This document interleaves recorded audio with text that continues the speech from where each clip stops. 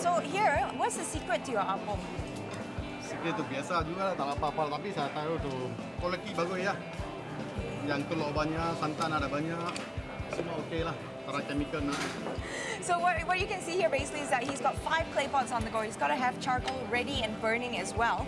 And it's an intricate system. Can you show me how to make one? Okey, di sana? Yeah. Normal one? Normal one. Oh, biasa punya lah ha. So you just take the flour and you pour it in. Okay, pusing macam ni. Oh, twirl it a little bit to get it even in spread. Cover. Okay. Cover it up so it's nice and moist in the middle.